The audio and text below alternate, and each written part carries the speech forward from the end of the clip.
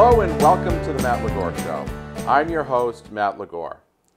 Have you ever had this experience where someone comes up to you and they ask you the question, are you busy? Now, I get that question all the time with the line of work I'm in.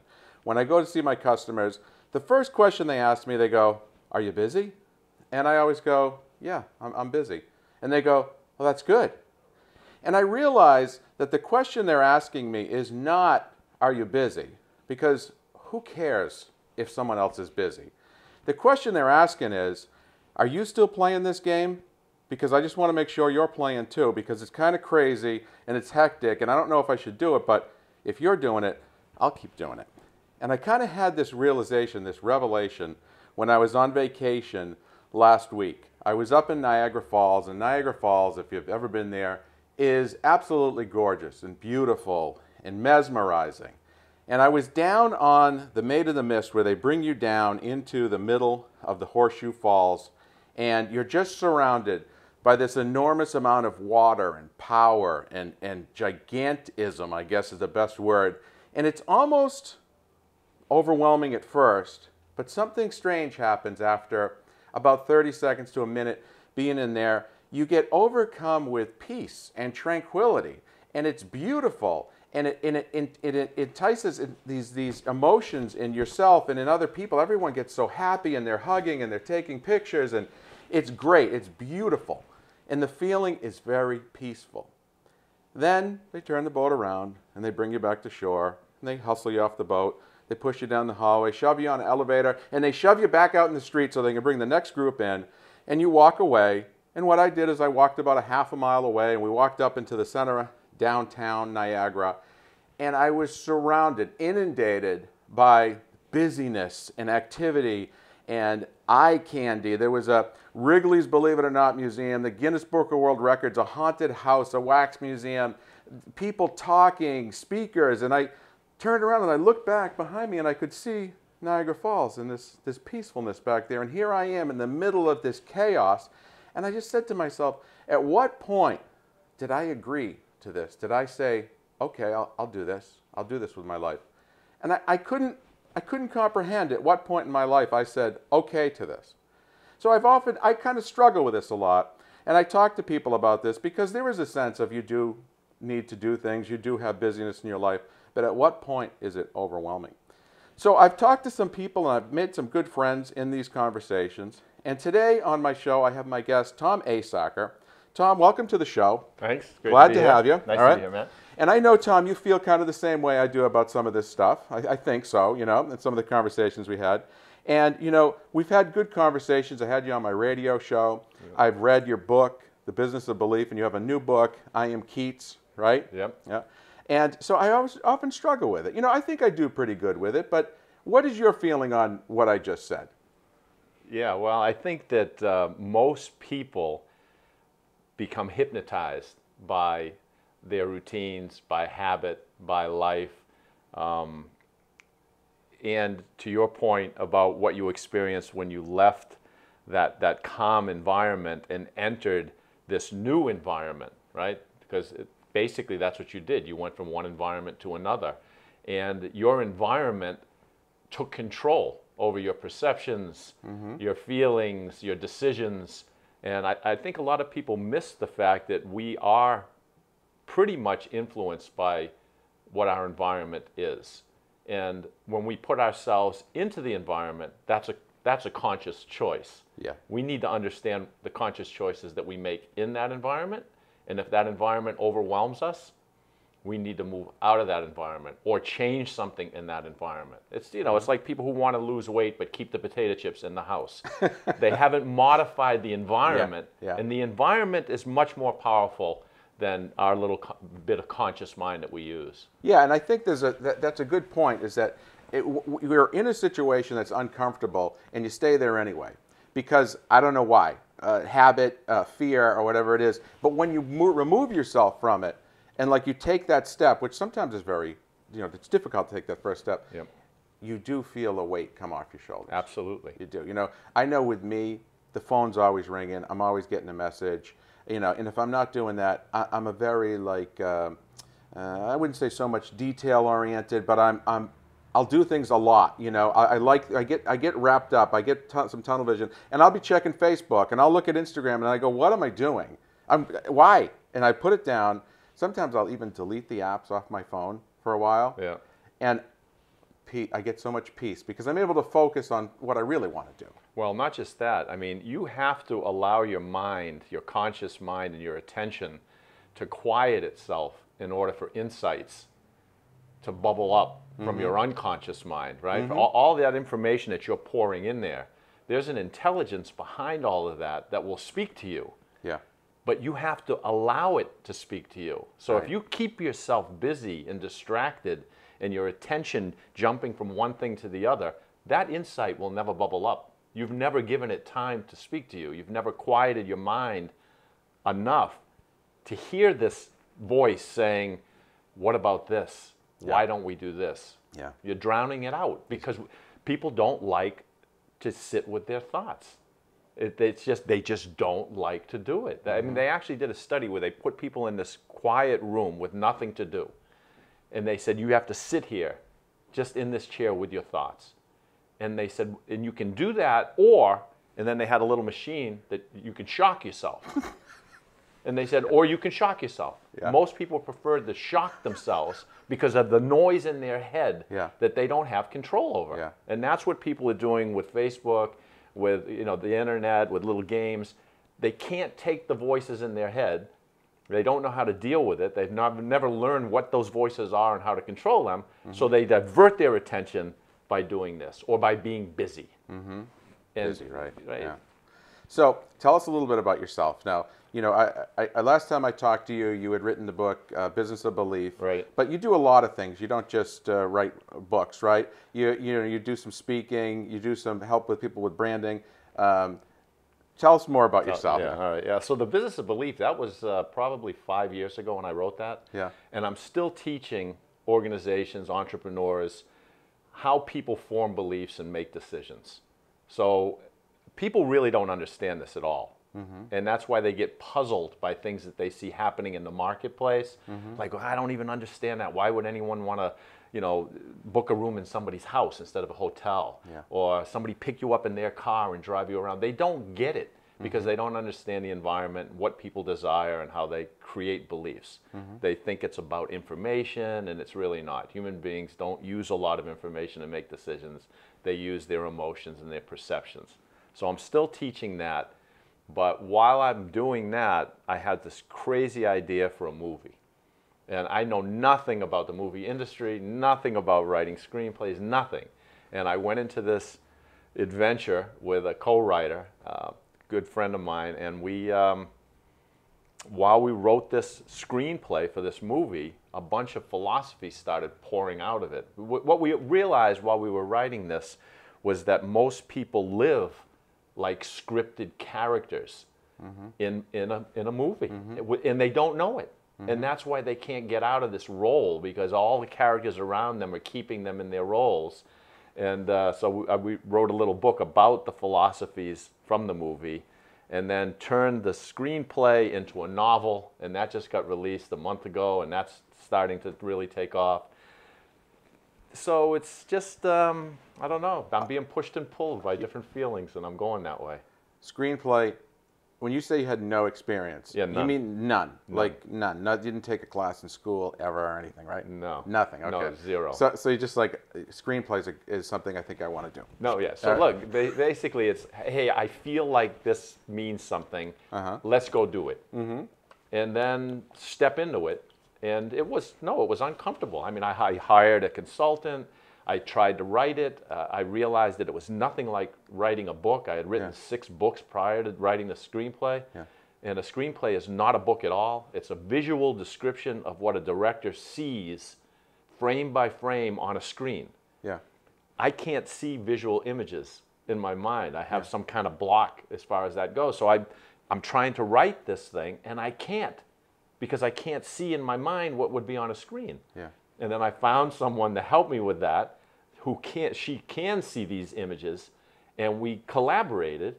And look, it took a couple of years. This was not an easy process. It was a struggle. It was, I quit a few times doing it, but pushing through all that, despite the feelings that I had, are what brought all these insights about living life, and it's just a weird experience. The philosophy, where did that come from? Did that come from you and your co-writer? Did it come from people you were interviewing? You said a lot of philosophy came out of it. I was kind of intrigued by that comment. Like, where did it come from? No, it came from the process. Just the process? Yeah, the process was such an interesting process. I'll give you an example. We had a character, one of the main characters in the movie, and we're writing about this guy, his backstory, who he is, why he's like this, all of this information. And he's speaking to us now. We're getting to know this guy. Mm-hmm. And we're, I don't know where we are, middle of the movie or something. We're trying to create some intrigue based on this formula of how movies work. And my co-writer Shannon says, well, we should have this character. His name's Phil. Let's have Phil do this. And I had like a visceral negative reaction to that, because I said, Phil would never do that. Yeah. No, yeah, right? I get it, yeah. All right. Do you know how weird that was? I stepped back out of myself and I said, this guy doesn't even exist. What do I mean Phil wouldn't do that? Yeah. So as hard as it was for us to write this behavior for this character who we thought couldn't do something like that, imagine in real life how hard it is for people to create a behavior change when the people around them are saying, no, Matt would never do that. How can Matt do that? Yeah. It's a subconscious thing. So that was like one of the big ahas philosophically about why people, organizations, families, why they can't change. Yeah. Is because they think they're serious characters in these roles, and they have to remain consistent and coherent. Yeah. And look, everybody's struggling with this change thing because the environment's changing so dramatically. That's why they're stuck. Yeah. They just feel that they can't do it. You know what's funny is I went to Niagara Falls when I was 7. I went again when I was 37, and then went again last week. And one of the things I took from it, when I went the second time, I remembered what I remembered when I was 7, and it had changed a lot. And I expected that. It was 30 years. Right. When again, 13 years later, I couldn't believe again how much it had changed. The environment around Niagara Falls, not Niagara Falls, that's always consistent. It had changed, like the way they did things. The fact that everybody had their camera out and they were all doing this and this and, you know, and I'm like, I can't, when I came last time, people had cameras, all right? But you'd take 10 shots and you'd be done. Right. Everybody takes a picture every 2 seconds and everyone's texting and sending pictures. I mean, I was guilty of it too. It was something you needed to experience, not try and capture on your phone. But I was just taken back by how fast things had changed. Yep. Just the way the bus system worked had changed dramatically. And I was like, man, it almost frightened me a little bit, you know? Because I was like, what's happening around us, you know? So yeah, the change in life is happening whether you like it or not, and whether you're ready or not. It's always happening. Look, even Niagara Falls is changing. It's just changing too slow for you to see it. Yeah. Right? Yeah. It's changing too. That's what people miss about the marketplace, especially is how dynamic it is. Mm-hmm. Right? And that's what's shaking people to their core, because they have this feeling. And again, I teach this with people about brand. Yep. A brand, this is a consistent thing. Mm-hmm. That's what makes it a great brand. I know what I'm getting. It's consistent. Yeah. No, not in an environment that's shifting and changing all the time. You have to shift and change all the time. Yeah. Right? You can't be Van Gogh with this one particular style. You have to be Picasso with this changing style over time. Yeah. You know, your essence is still coming to life, but the style is changing all the time. That makes people really nervous. You know, what's funny is you look at like brands that have been around since you and I were kids, like Old Spice. When we were kids, Old Spice commercials were about the sailor and he'd slap it on it. Yeah. And now it's about making jokes and almost making fun of the product almost is what it's about now. Same with Kentucky Fried Chicken. It's like we're going to make a big joke about it, but we want you to buy our product. And it's kind of bizarre. It went from one thing to something completely different. But yet, hey, those are products that have been around for 50, 60, 70 years. Yeah, look, the reason it's happening is because the curtain has been pulled back. You know what I mean? Yeah. Toto has pulled the curtain back. Yeah, yeah. We know that this, the wizard is a little guy that came from a balloon from Kansas. Yeah. So he can either make fun of himself, he can still put on the big show. Yeah. But we know it now. So don't be so serious about this, because we're not going to take you seriously. You had better not take yourself too seriously. So I think that that's a good evolution, but it's creating a lot of problems for people who are really serious, and why don't people understand that we're better, and we're giving them all the information. How come they don't get it? Nobody cares about information, do they? No, not at all. No, they care about information when they need to defend their decisions to themselves and to other people. Yeah. That's when they say, "Hey, that's a great bike. How much was it? Wow, it's $12,000 for this bicycle." And then they'll say, "It's made from titanium, aircraft." That's when they need the information, because then it's not getting them anywhere any quicker than these other bikes. Yeah. Right? So they have to have the information to defend that purchase that they made. Do you have a $12,000 bike? No, I don't have Okay, $12,000. right. I don't think I my was car is wondering $12,000. I was wondering if you had to have that conversation with somebody. No, but I've heard it plenty of times. I've heard it. So where did you start from? Where did this all start from? Like when you were getting out of high school and college, was this your plan? No, there's no plan. Look, I was in college to be an artist.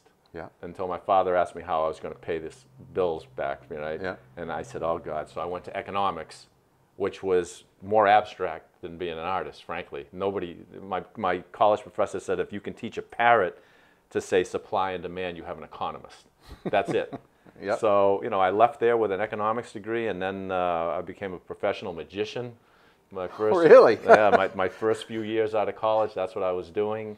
Left there and went to work for GE, bought one of their companies out with a bunch of other investors. Yeah. Left there, founded a medical device company, ran that for a while, left there, wrote a book, Yeah. started speaking, left that, started consulting, and then wrote another. Whatever is pulling me in the environment that seems interesting, that I find meaningful, my guess is other people are going to find it meaningful, so I just go do it. And if it works, it works. If it doesn't, it doesn't. Yeah. I don't know. That's kind of a crazy way to live, huh?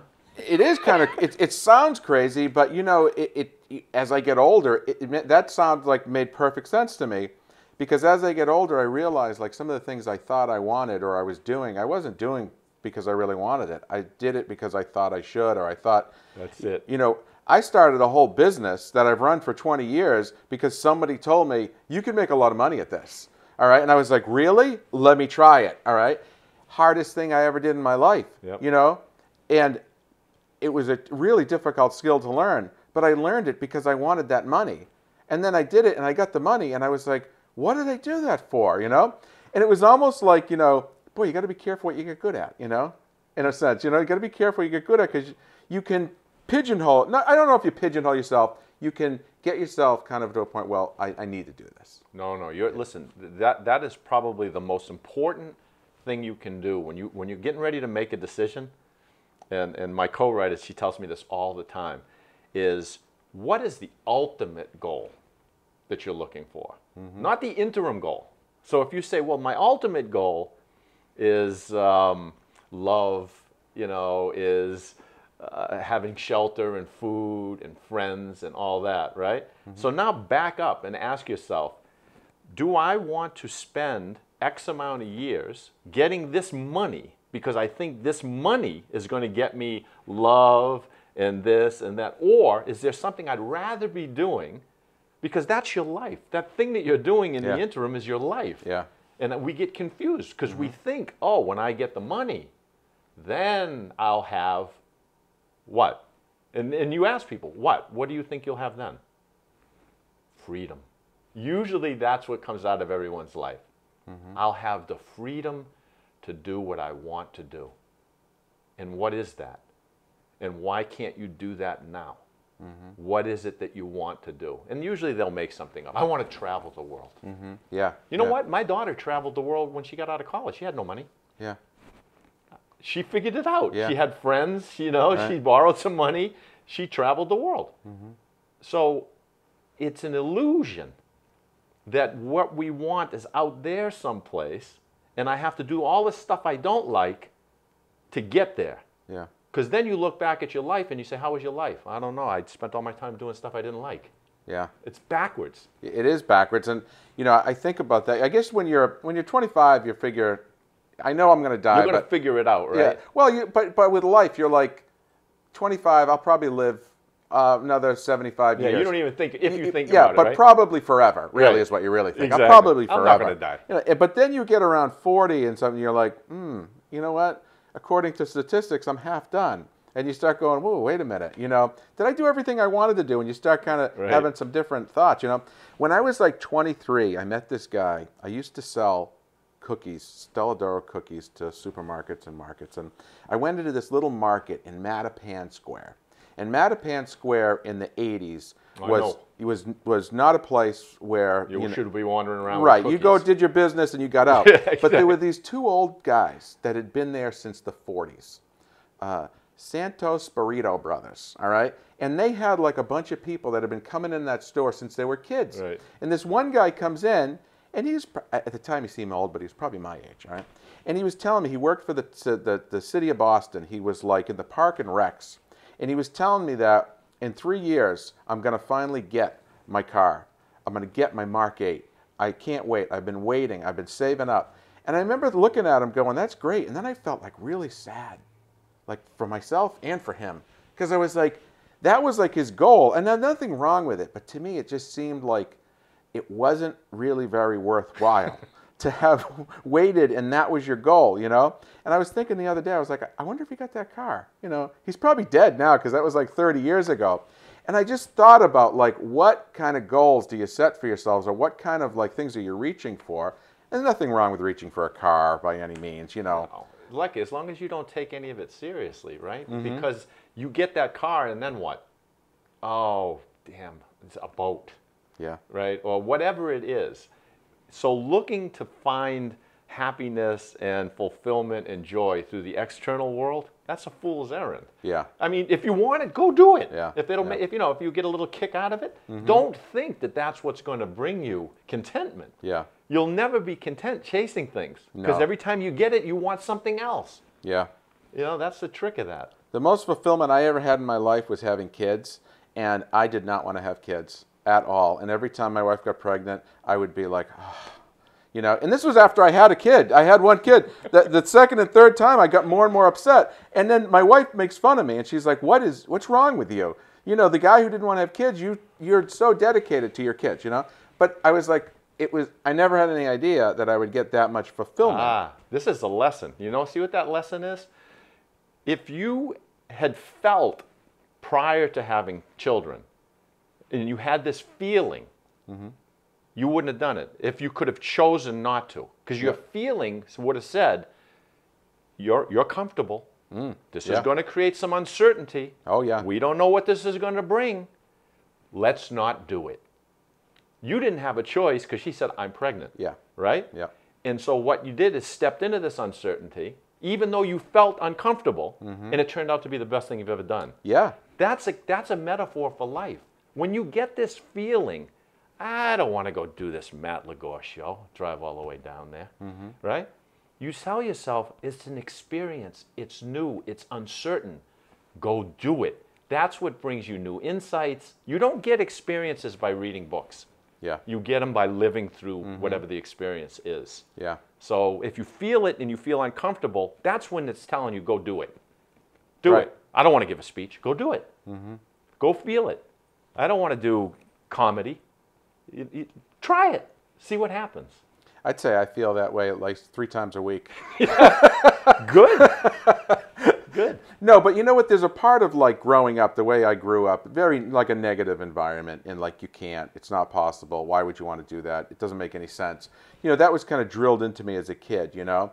And that kind of programming is hard to get out. It's not impossible to get out. It's difficult to get out unless you recognize it. Like if I'll say when I start feeling like, oh, I don't want to do that, I'll go, well, wait a minute, why don't I want to do it? I don't really have a good reason. I just don't want to do it because I'm feeling uncomfortable. Right. And so I say, well, there's no real like evidence that this isn't going to be good. Yeah, you see, you're catching those thoughts, right? Most people don't catch those thoughts. or they think that they can change their feelings through some thinking process. Yeah. Right? That's why we go to psychotherapy. Right? We'll sit on a couch, we'll talk to somebody, the feelings will change. They're not going to change. You'll be going forever. You've got to move into that experience despite the feeling, and the experience will change the way you think and feel. Yeah. Not your head. You know, this thing is a vicious circle up there. You go around and around. You'll never get out of there. If you take the experience, I can't remember who said it. Someone once said that action will lead to insights far more often than an insight will lead to action. I think I said that. I think that was It was you. Yeah, That's it was right. me, Yeah, it wasn't exactly. I paraphrased it. So. No, but that's, I mean, living life means exactly that. New experiences. Not the same experience over and over again and then putting thoughts in your head about life. That's not, but we confuse the thoughts in our heads with life. Yeah. That's why we're hooked on drama on TV. Well, we don't want the real drama. We want the safe drama. So we'll just watch Netflix, and we think we're living. It's an illusion. It's hypnosis. And with Netflix, boy, you can get wrapped into that. Everything. They got 200 shows you can watch that are all excellent. You'll never leave the couch. You'll never leave. No, you know, it's almost like sometimes you have to put the brakes on that. My wife was like, hey, there's a new show I heard about. And I was like, first I was like, oh, what is it? And then I was like, I don't know. I don't know if I can commit to this. The emotion, I get too emotionally involved in these shows. And with Netflix, you can watch every single one of them. And by the time it's over, you're an emotional wreck. I know. You know? I watched Breaking Bad, all episodes, in like 2.5 weeks. Yeah. I was depressed for like 2 days for a couple of reasons. One, it was an emotional show. And two, I was like, well, now what do? I don't even know what to do now. I don't know what show to take on. I know. The good news is it was safe, though. See, it's safe. Yeah, that was safe. It was very safe. And that's what we want. We want to feel desperately as human beings. We want emotion. We want that range, but we want to stay safe at the same time. Yeah. Right? And that's what TV allows us to do. Yeah. Instead of going out into the world and getting that range of emotions, because we're nervous. What'll happen? Will we be safe? Will we be okay? Will we end up, oh, I want to start this new thing, you know, this new business. Will I lose everything? You know, will I live in a box? That's what my youngest daughter, she said, how's it going with the screenplay? And I said, it hasn't been made into a movie yet, but we're still working with some Hollywood people. And she says, that's okay, Dad. And I said, yeah, but you know, it's the whole financial thing. And she says, don't worry, I'll never let you live in a box. And if you really think about it, you're never going to live in a box. No. So what are we really worried about? Why aren't we experiencing what we want to experience? One time I was at this place I did some business. It was a really nice car wash, and I was in there, and this guy came in, and he was a mess. He just was like really mess, like obviously an alcoholic, and he was like, can I get a drink of water? And we gave him a drink of water. He's like, can you call me a taxi cab? And he looked bad, like unshaven, and a black guy. He was dirty and everything. And I was like, what happened to you? And he wouldn't answer me. And then he's like, can you just call me a cab? And I was like, sure, I'll call you a cab. And he goes, but just make sure it's not Royal Cab.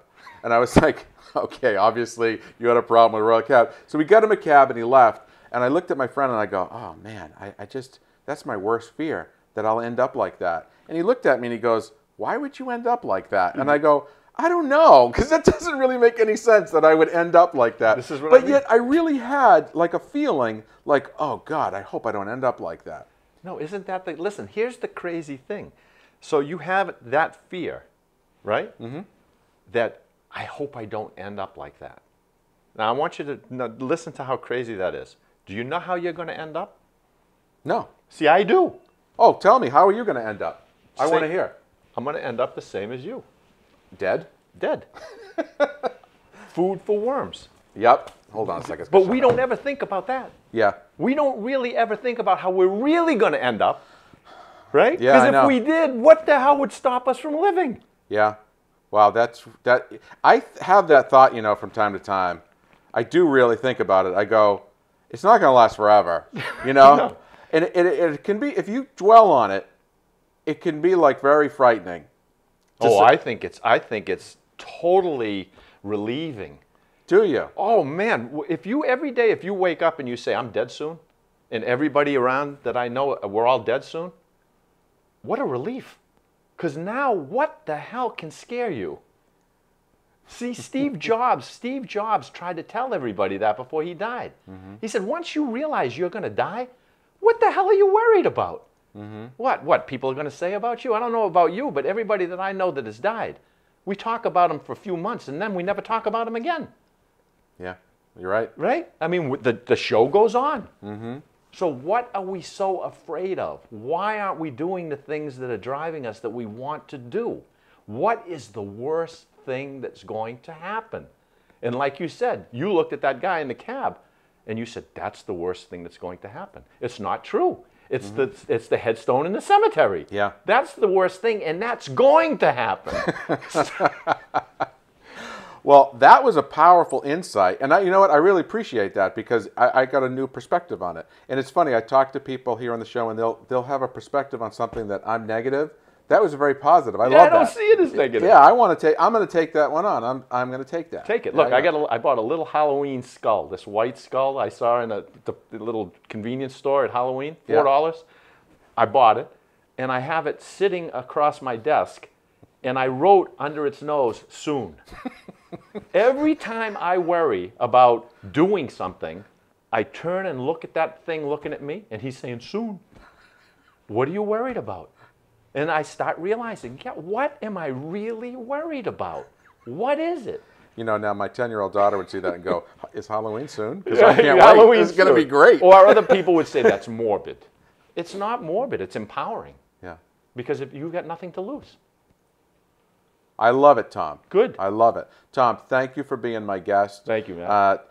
Yeah, if someone wanted to email you, could they email you? Could they send you a message if they like the show? Yeah, they just think the message, and and you'll get it. I'll receive it. Or just go online and punch in Tom Asacker, and you'll see all the crazy stuff. And your book, I Am Keats. I Am Keats, the novel, which is we did everything backwards. Usually, you write a novel and somebody reads it and turns it into a screenplay for a movie. We wrote the screenplay for the movie and turn it into a novel. So everybody that's reading it says, oh my God, I can't wait to see this as a movie. So that's what's happening with that. And and then there's another book by the same title, by the way, I Am Keats, with a different subtitle. It's not a novel, it's all of the philosophies that spilled out of writing that movie. And they told us you shouldn't have a book with the same title. And I said, we can do anything we want to do, right? Because we're all going to die soon anyway. Soon. All right, Tom, thank you. Thank you very much. All right, thanks for watching The Matt Ligor Show. You can see my show on Facebook, I should say YouTube, The Matt Ligor Show, and I also have a Facebook page, The Matt Ligor Show on Facebook. Thank you to my guest, Tom Asacker. Check out IamKeats.com. All right, thanks for watching. We'll see you on the next show.